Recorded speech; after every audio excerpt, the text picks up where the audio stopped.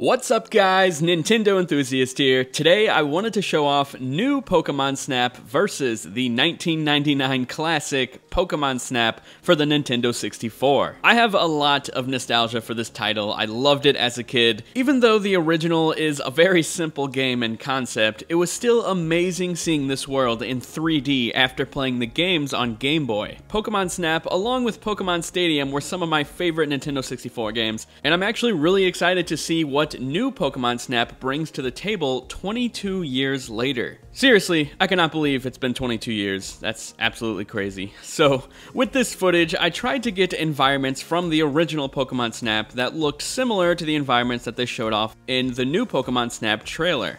I think new Pokemon Snap looks really great. I love that these graphics are more impressive than the mainline series. The Pokemon textures and animations look awesome, and I'm really excited to see what all environments and Pokemon we're going to get in the full release. I do worry about content, like how much content this new Pokemon Snap game is going to have. It is priced at $60 as expected, so I'm hoping it has a lot to offer. Now, one big difference between the game coming out in 1999 compared to 2021 is that we now have social media and ways to share our pictures easily. Back in the 90s, you literally had to walk into the store and go to a little Pokemon Snap kiosk and print out your pictures. Nowadays, you can just instantly upload them to Twitter or Facebook, which is really awesome. I think when new Pokemon Snap comes out, we're going to be seeing a lot of memes and funny pictures online, and I cannot wait for that. I think it might take over social media the same way Animal Crossing New Horizons did just last year. But yeah, I'll let the rest of the comparison play out. Sorry I couldn't get a lot of environments that looked super similar. They're just really diverse in the new Pokemon Snap. Let me know what you think down in the comments section below. If you enjoyed this video, hit that thumbs up. If you don't, hit that thumbs down.